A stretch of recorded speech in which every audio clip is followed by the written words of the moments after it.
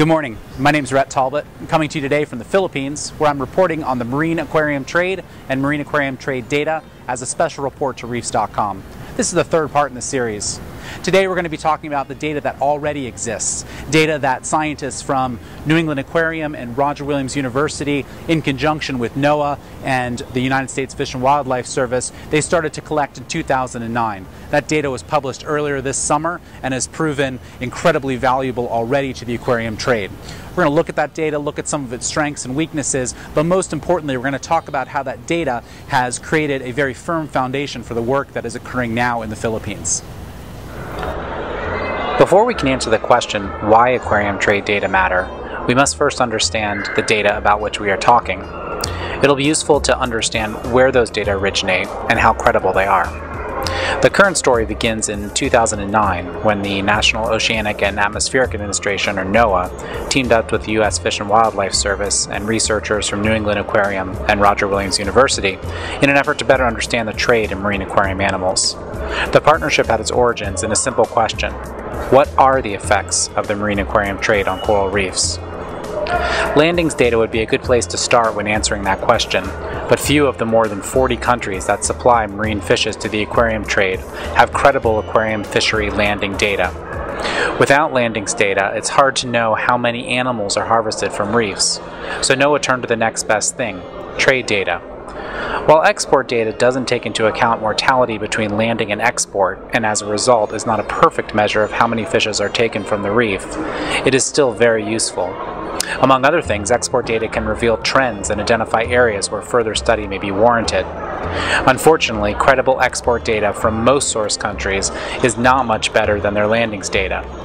But import data in the United States is actually considerably better and easier to obtain. The gatekeeper for animals imported to the United States is the U.S. Fish and Wildlife Service. The U.S. Fish and Wildlife Service collects paperwork associated with each shipment. This paperwork includes declaration forms, permits, and invoices. Unfortunately, the only import information traditionally databased by Fish and Wildlife is the declaration information. And unless an animal is listed under the Convention on International Trade in Endangered Species, and very few aquarium fishes are, the animal is generally listed by a single catch-all code. For example, all marine aquarium fishes, and there are more than 2,000 species imported to the U.S., are simply listed as MATF for marine aquarium tropical fish. While potentially knowing the total number of marine aquarium fishes entering the country is an interesting statistic, assessing the aquarium trade's effect on coral reefs really requires species-specific information. After all, importing 400,000 chromis is very different than importing 400,000 blue tang or 400,000 cleaner wrasses. Because U.S. Fish and Wildlife Service data lack a species-specific approach, NOAA turned to another document that accompanies imported shipments, the commercial invoice. The invoice is completed by the exporter in the source country and lists most fishes down to the species level. While the U.S. Fish and Wildlife Service archives these invoices, they are not entered into any database. So the first step to using this data was to actually extract it into a usable form. In 2008, NOAA approached Dr. Andrew Ryan of Roger Williams University for help with the invoices.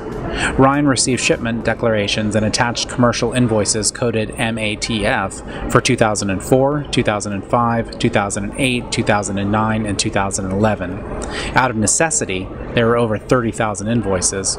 What started as a manual data entry project quickly became automated using optical character recognition software that Ryan and his team customized for wildlife shipments.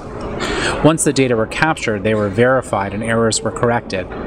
This past summer, the data were made publicly available through a web-based graphical user interface called Marine Aquarium Trade Biodiversity and Trade Flow, which can be found at www.aquariumtradedata.org. Users can now query over 29,000 invoices containing over 2.7 million marine ornamental animal import records. Without question, it is the single best source of marine aquarium data ever published. While the database is the best available extant trade data, it does have its limitations. For example, it only represents 4 complete years of data, and those years were dominated by recession, suggesting the data might not reflect a quote-unquote normal trade volume. In addition, the data only represent imports to one country, the United States. Global volume and biodiversity need to be modeled based on the assumption that the U.S. represents between 50 and 70% of global trade. Finally, there was no way the researchers could independently verify that the commercial invoices accurately list the actual contents of the shipment. However, because the invoices are used for business purposes between exporter and importer, it is assumed they are fairly accurate. Acquiring data on marine aquarium fisheries and creating aquariumtradedata.org laid the critical groundwork for what is about to begin in the Philippines. What if export data could be easily collected from the largest source country for marine aquarium fishes, using the same technology Ryan and his colleagues used to collect the U.S. import data? How could such technology assist the Philippines in their ongoing commitment to addressing IUU fishing? How could having credible third-party data be transformative to the saltwater aquarium trade?